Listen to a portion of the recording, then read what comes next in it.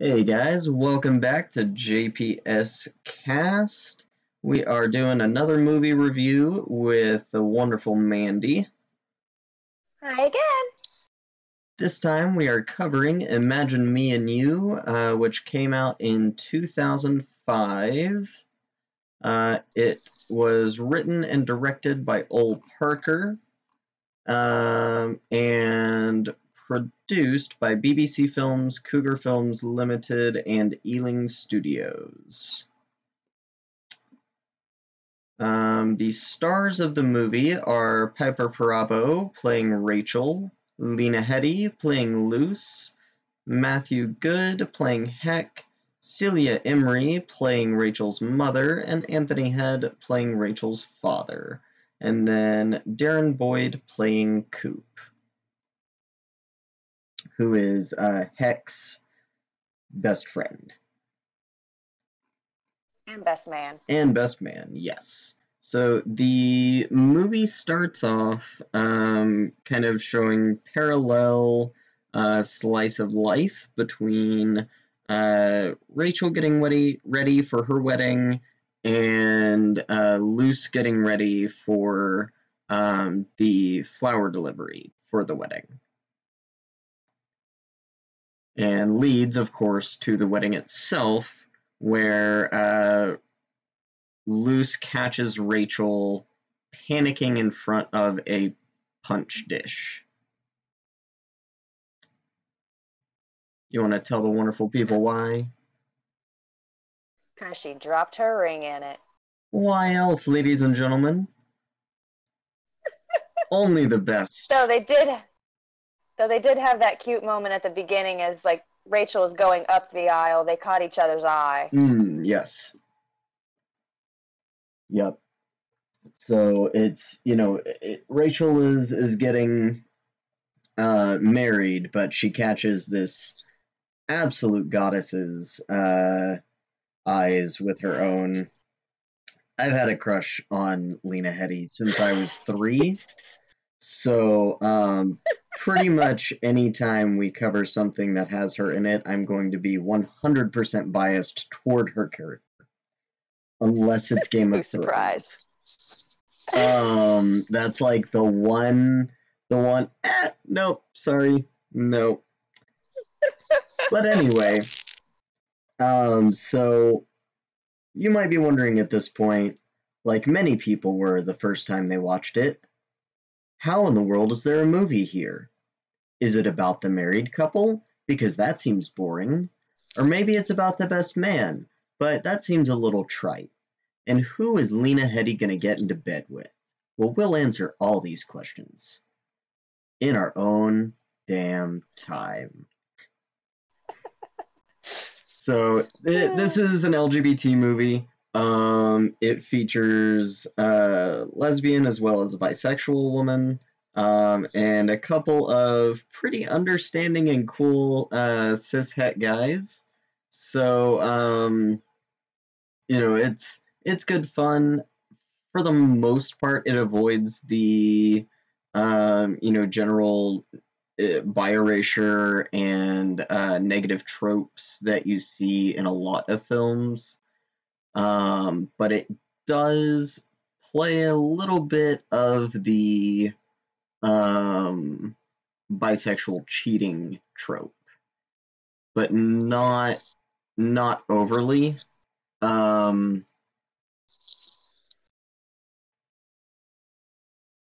it basically, so they meet at the wedding, right? And Luce helps get the ring and saves the day, and then just kind of disappears because, I mean, she's the floral arrangement lady. They don't generally stick around for the whole wedding, especially not the whole reception. So, yeah, everything went fine. Go ahead. It's also her own fault, though, because she did make friends with all of them. She was bound to get that phone call. It's really true. Yeah. So that phone call being,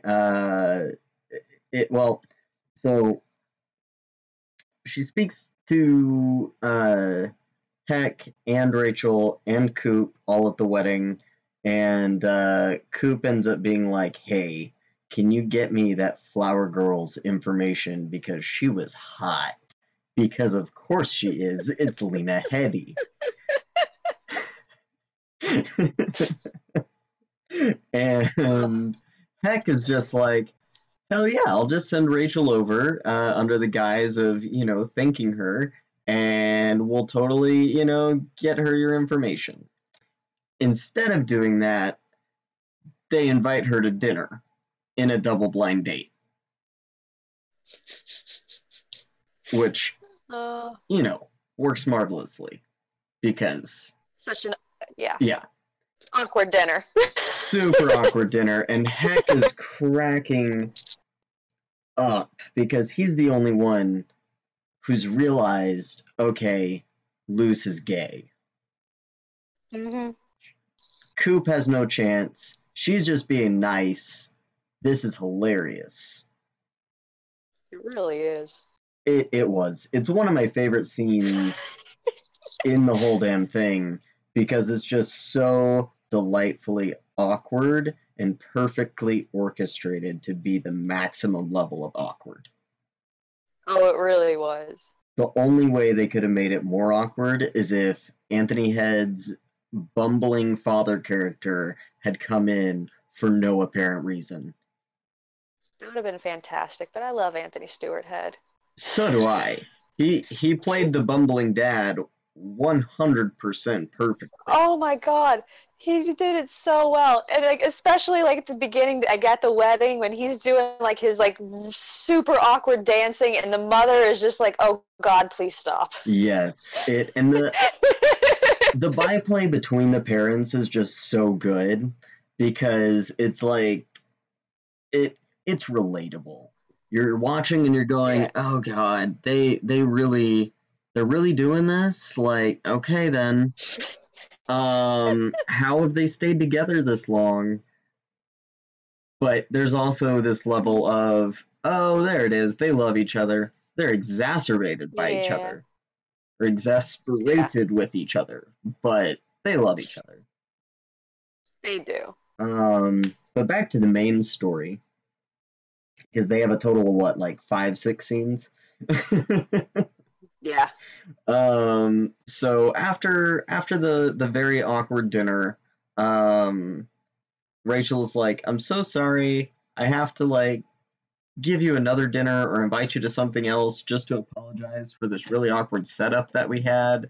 And Luce is going, "This just sounds like the beginning to another really awkward setup, but you're hot and I definitely want to see more of you. And I'm capable of keeping this completely platonic and ogly." Yeah. Not. Nope. I think my favorite scene is in the market or the store where Luce's friend and Rachel's friend just keep bringing them back to each other. Yeah. Purposefully on Luce's friend's part, but... Oh, yeah. Oh, no. I kind of love the scene where they're doing, DDR together and having that random day together. That was really cute. That is a really cute scene. Yeah. But honestly, the supermarket scene is just so relatable to me. Yeah. I can see that actually happening in my life. My friends tend to be a little manhandly, or I manhandle them. It's one of the two. There's no... That's just how it is. But yeah, so over the course of several events, including the accidental kind of sort of date, the two of them fall quite heavily for each other. Meanwhile, in the background, Heck and Rachel are trying to figure out why the hell their sex life suddenly sucks. It's gone all, it follows the trope of, oh, you're married now. It's a ball and chain. You have no passion anymore. And I feel like that's the trope that it follows more closely than the bisexual cheating trope. Because she's not trying to. And the moment she realizes she has feelings, she goes to everyone, including Heck, feeling horrible and trying to fix it. Mm-hmm. And Heck is just like, well, I mean, this makes sense. That would be why we're no longer, passionate with each other. And I want both of you to be happy, so I guess, go be happy. You have my blessing. And she's like, that's not what I came here for. And he just kind of shoves her out the door and is like, well, that's what you're getting, and I'm telling Coop, so he's on the same bandwagon. You two are getting together. Yeah. But Luce is freaking out because she's like, oh god, I've made her cheat. We've had this romp in my flowers, which was totally not intended by either of us. I was avoiding her. This is stupid. I'm breaking up a marriage. Yeah. And tries to flee, like, the entire town, shuts up shop for the day or weekend or whatever, and is like, I'm just gonna leave. I'm just gonna drive out of here. Bye. Which is so much an overreaction, but it's a very gay overreaction. Yeah. Which, yeah. I'm not gonna say that I haven't had that urge, because I have several times. We're about as good at that as we are at, U-hauling. So, very accurate. It had to have some of our tropes in there. It did. It wouldn't be a good LGBT movie if it didn't have any of the tropes. Had to have at least one cliche in it. Exactly. And it, makes the way for a just general rom-com trope of, oh no, they're stuck in traffic. Yeah. But it's a really cute moment because it references back to the soccer match date. Yes. There's a lot of little pieces that go into that scene that make it so much more than the trope that it is. With the amazing background music on it. Yes. Which is, of course, Happy Together by the Turtles. Which is also how they got the name for the movie. Yes. So I love it. And, there aren't any, like, it's a rom-com. There aren't any super provocative or poignant quotes. It's pretty much just a fluff piece, but it's so great. It really is. There is one cute scene between Luce and her mom where she says, I met this girl, but she's with someone else. And her mom asks, does she love you? I don't know. No. Yes. But it doesn't matter. And her mom just, like, gently, like, rubs her hand on Luce's face and just, like, almost condescendingly says, oh, it's all that matters. And that ultimately is what makes her run away. Pretty much. But it's a cute little scene, and her mom just gets it, and I love it. Mm-hmm. Which is also the really cute scene that her mom was like, yeah, I'm even getting back out there. Yeah. There's a lot of just cuteness in this movie. It's a rom-com, so you don't go into it expecting anything amazing in terms of, lighting or sound or music or anything like that. You just go into it expecting a fluff piece, which is what you get. And it's a particularly like better than normal fluff piece. It really is. You can tell they did at least put a decent budget to it. Like they put a good amount of effort into it. Like it's got a good look, it's got a good feel. It's not overly cheesy. It's great. I love it. Yeah, I mean they put roughly $8 million into this movie.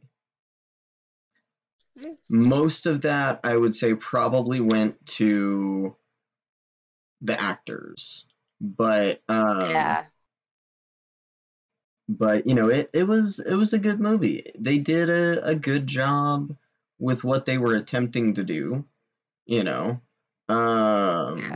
And so far as LGBT rom-coms go, I'd say it's leagues above the the majority in terms of lighting and sound, especially.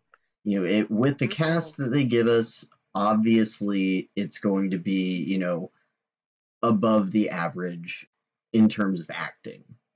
Like, these are top bill actors in this weird little film. It is such a great cast. It's so good. They did a marvelous job with the casting. They didn't get anywhere close to like meeting their budget. This movie definitely flopped because it's an LGBT, film. But it's so worth watching, especially if you're part of, the queer spectrum. It's just so cute. It's such a cute movie. It just gives you warm fuzzies, and it's just so cute. Like speaking of warm fuzzies, just another cute little scene I remember. Remember the scene where she's visiting Heck's little school presentation, and they've got all the lights off, and they're sitting next to each other. It's so cute. Oh yeah, Heck's sisters. Try not to touch. Yeah. It's adorable. It's when they both kind of realize, oh. Yeah, it's great. Really, any scene that has to do with H is adorable. H is Heck's little sister, and she's precious. She's what, 12? She's precious. Something like that. But that's how they meet in the very beginning, is because H asks Luce, like, what happens when an unstoppable force meets an immovable object or whatever, and she actually sits down and explains it, and that's how she befriends them, is because she keeps answering H's question. Yep. It's so great. It is. And H is super concerned when everything goes down, because she's like, well, I love both of them. I want them to be happy, but I want my brother to be happy too. Am I allowed to be, happy for them, but also upset for my brother? I don't understand. Why can't the three of you just be together? Like, what? She has so many questions and so many feelings and no idea what to do with any of them. And again, it was very genuine. It was. And she's the only one who isn't really from or in anything else. Like, this is literally her only acting credit on IMDb. Which is just bizarre to me.